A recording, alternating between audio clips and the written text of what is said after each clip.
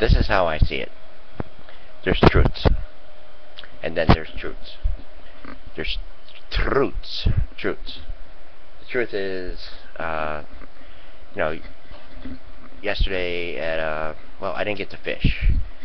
I was thinking, I was like, Mom, let's have fish tonight. No, she said get a pizza. So I just got the pizza with the mushrooms, and I noticed there was some fresh, chopped, freshly ground oregano. Yes, that's the reference yesterday with the oregano. I just put a shitload. That's a Friday night for me, pizza with oregano. You know, lots of oregano. And watching Al Sharpton go on and on and on about, did you hear what these guys said today? Did you hear what they said today? Did you hear what they said today? You know, I like the guy, don't get me wrong, but I think he's been aware of the problem, because there's a little special there about guns and everything.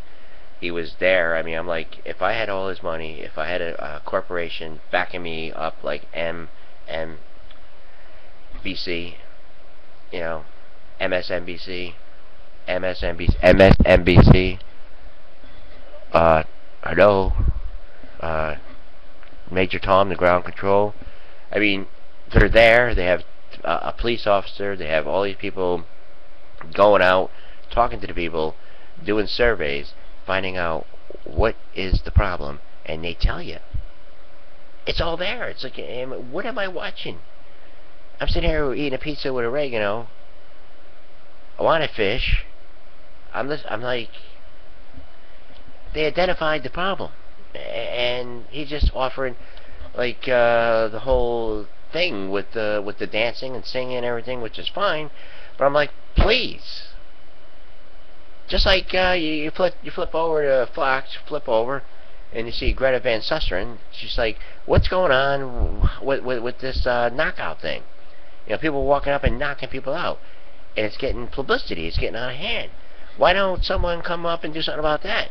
Have a vote on that. You know, why not do something about that? Really?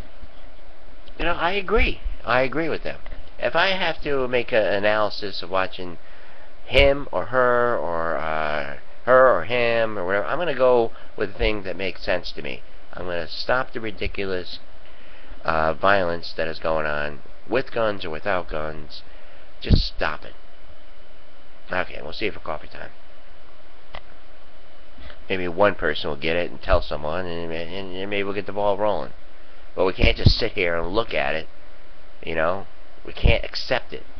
We can't accept violence every day, you know. And he's saying, well, these people are just, that's the only thing they know. Really?